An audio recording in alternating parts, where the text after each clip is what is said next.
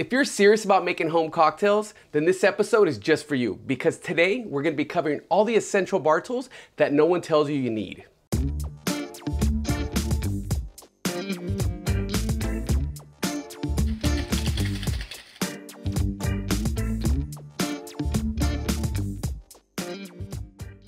Welcome to Cocktail Limelight. I'm your host, Erick Castro, and today we're going to be covering all the essential bar tools that everyone seems to forget to tell you need. What that means is that today, I'm not gonna be telling you to buy a shaker tin. I assume you already have one of those.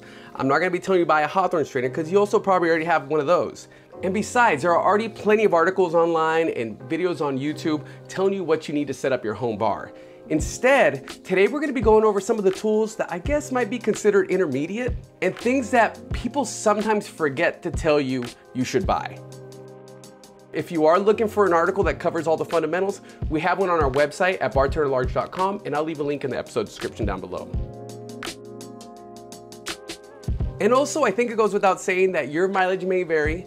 Everybody has different needs for their home bars. So some of these things you might not need, some of these things you might have already bought. But either way, just for the sake of being thorough, I'm gonna cover it all from the top for all of you at home. I know what happens for a lot of us is that when we first start making craft cocktails at home, we're leaving these big old puddles on the kitchen counter. Some of the juice is running underneath some of like the appliances of your toaster, and you have a mess everywhere, and you're kind of like, how do I avoid this? I recommend just going online, buying a bar mat, throwing one or two of these guys out, and when you start making cocktails, you have all your spills, all the messes, everything's contained. When it's time to clean up, you just dump it out over the sink, and on top of that, what makes it even better, these things I think run about 10 or 12 bucks online. You can buy two of them, which I would recommend, put them side by side. And the best thing about these things is that they can take a beating. I've worked in bars where these things were, I don't know, 10, 15 years old, and you're still using the same mats. These are the same ones that are used in professional restaurants and bars. So trust me, using one of those at home, these things are gonna last you a really long time. Bar towels. Seriously. What happens is when you first start making craft cocktails, you're grabbing like the nice towels, you know, that you use in the kitchen or the bathroom, what have you, and you end up using way too many of them. And I don't know, it just kind of throws off the flow, throws off the laundry list at your house. What I recommend is just getting bar towels, the kind that they use in professional environments, or, you know, sometimes you can buy them at Home Depot or Lowe's or something just as painter's towels. These things are super cheap. They can take a beating. If they get too nasty, you just throw them in the washer. And the reason why I mention bar towels is because they are so crazy easy to overlook. So honestly, these things are inexpensive, they're wildly useful, and I can't recommend them enough. The third thing I would recommend to pick up when you're starting to get serious about craft cocktails in the house is larger size measuring cups. Because I think a lot of times when people first start making cocktails, they think, oh, I have my jiggers, I have everything I need to make cocktails and measure things out. But what about when you have friends over, you make a big tub of grenadine, you make some orgeat, you're making honey syrup. You're gonna need larger measuring cups and measuring vessels to do that. I recommend getting some measuring cups in various sizes. That way you have all your needs covered, regardless of what's happening in regards to your home bar. Another thing that I recommend that you pick up are little glass bottles. We in the industry call them cheater bottles. And what that basically means is that you have these little bottles that you can fill up with whatever liqueur you have, whatever syrup you have, basically so you can keep things looking tidy and organized. And not only that, but you know, say you have a giant, I don't know, liter bottle of some liqueur. But once it starts to get really low, it's just kind of taking up a lot of room. So what you can do is put the rest of it in one of these cheater bottles, label it, and just kind of put it to the side, and it just looks that much more neat, that much more organized. And not only that, but they're much easier to work with. My next recommendation basically goes in tandem with the cheater bottles, and that's some funnels. Sometimes they seem so obvious that you need them that people forget them. I can't even think of the number of times I've worked an event where somebody had forgotten the funnels. But they're not just for events either, because for home bartending, when you're refilling bottles, you know, pouring some grenadine into a cheater bottle, marrying a couple bottles together, or batching, honestly, a funnel is super useful. And I don't know, I think they cost like $1 or something. My next recommendation has to do with labeling. The simplest way to do this is honestly just with painter's tape and a Sharpie.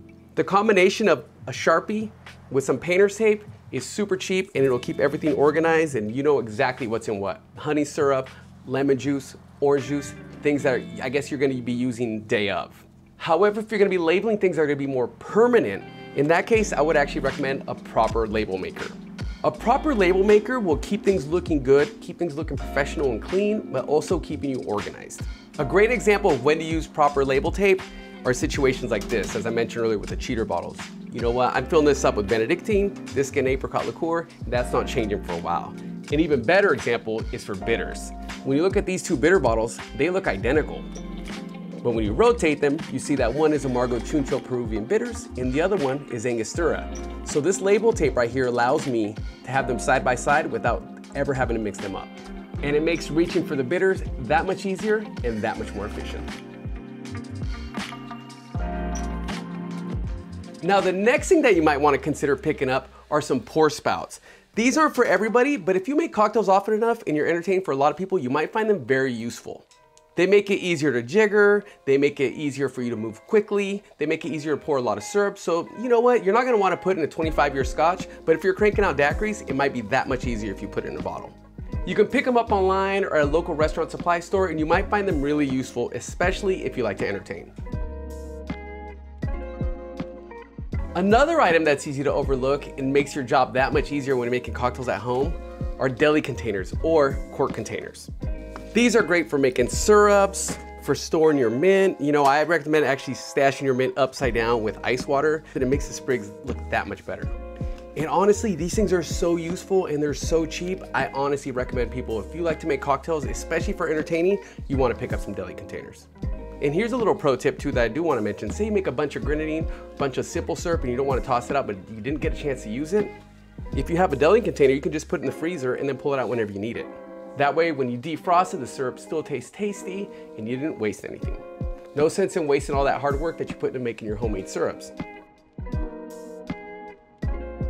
Another thing that people tend to forget, and it's really obvious, is an ice scoop. You know what, if you're making, I guess, a cocktail at a time, you know, you can use those little tongs that come with an ice bucket. But if you're gonna be making daiquiris and stuff for a bunch of friends when they come over, you're definitely gonna want one of these. And you know what, why not pick one up? You can get them online, they're super cheap and super useful. The next thing that you should consider picking up is a teaspoon measurement. I'm a fanatic for the teaspoon, especially because all it is 1/6 of an ounce, which also conveniently happens to be the perfect amount of simple syrup that you need for an old fashioned. And I know what you might be thinking. You might be thinking to yourself, Eric, I don't need one of those because I have enough bar spoons that I can measure a teaspoon when I need. But here's the thing, there's no proper calibration or industry standard when it comes to a bar spoon. Look at these two bar spoons, both quality bar spoons by the way, but you look at the spoon and the measuring amount, those are completely different. One's way bigger than the other. So if you're trying to make sure that your cocktails come out with some level of consistency, you're gonna wanna make sure that you're using a more accurate form of measurement. Now we're getting near the end, so we only have 2 things left to recommend, but one of those is something that you shouldn't forget, especially if you love tiki drinks. And that's a squeeze bottle. Basically what they're gonna do is they're gonna allow you to be more accurate when you're pouring out things that are really heavy and viscous. And honestly, they're so useful and they're so inexpensive that you have no excuse not to pick up at least 2 or 3 of them for your home bar. The last one is super, super obvious. I almost didn't even put this in here, but I do feel like it's important, and that's ice trays. You might need more ice trays than you think because you might be making more cocktails than you expect. Now, you know, if you're only making, I don't know, a Manhattan or old fashioned for yourself, you know, when you get home from work, you might not need that many. But as I mentioned earlier, if you're having friends over for cocktails, you're shaking up a whole bunch of drinks for everybody, you're gonna need more ice cubes than you think. Now, you can always buy this stuff from the store, you know, I guess your local grocery store, your local market. But a lot of that ice that you're gonna buy is gonna be pretty shabby and you're not really gonna wanna make a lot of cocktails with it. So I recommend investing in some proper trays. And with these trays, you can harvest whatever ice you need. You don't even need that many necessarily, as long as once they freeze, you pop them out, put them in a Ziploc baggie, and then you can use them later on when you do need them. Because trust me, once you start making cocktails, you have some friends over, you're gonna blow through that ice super quick. So make sure you're putting aside a little Ziploc baggies, or, you know, if you're lucky enough to have like a freezer in your garage or something, just stash that bad dog and fill it up with a bunch of ice cubes.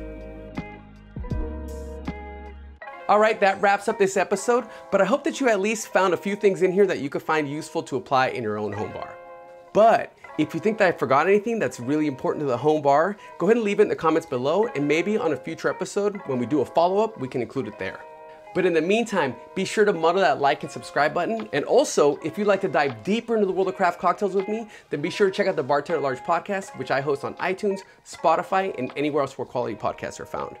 Until then, thank you so much for tuning in, and we will see you again next week.